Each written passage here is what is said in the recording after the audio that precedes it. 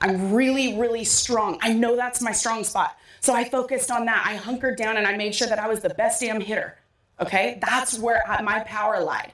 Not in looking at someone who was a lot faster, a lot quicker, maybe more athletic, a better shortstop, something like that, and being like, man, I just wish I was a better shortstop. What? If I'm worried about what Sally's doing over there, I'm neglecting what gifts I was given. I'm neglecting all the power that I have inside of me. I'm not watering my own lawn. You guys hear me? This is important stuff, y'all. This is important stuff. So when I think about a select 30, it's grind time, combine, right? Who's nervous? Raise your hand. Who's a little bit nervous? Honest hour. Good. You care. Good. This means something to you, right? So my challenge to you when you guys are out here for this week and you're competing is how good can you be at what you know you're good at?